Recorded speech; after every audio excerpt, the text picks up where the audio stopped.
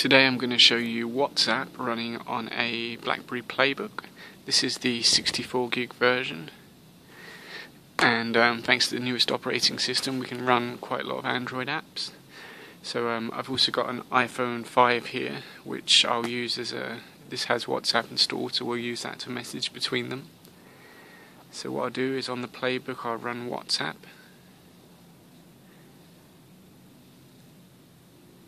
You see the contact list comes up, and then I'll choose the iPhone just for demonstration.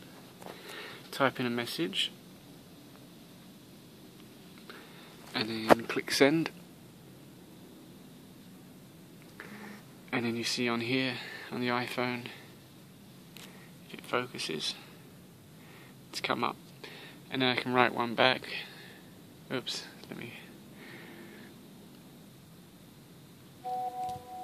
and then as you see it's come up there, and you can send attachments. So if I go to gallery on the playbook, I haven't really got many pictures on here, but I'll just select this one as a demo.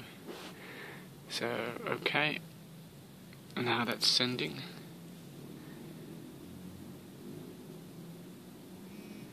And there you go, it's come through on the iPhone. And you can also do that vice versa. If you run it in the background, so let's say I go to the browser,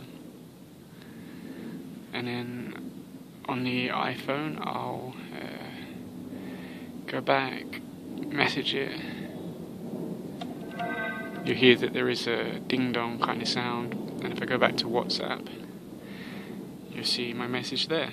So to get this working you have to have a cell phone with a SIM card in. You can't run the same WhatsApp account on two different devices.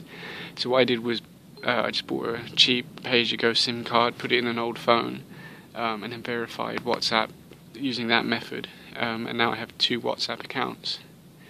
There you go.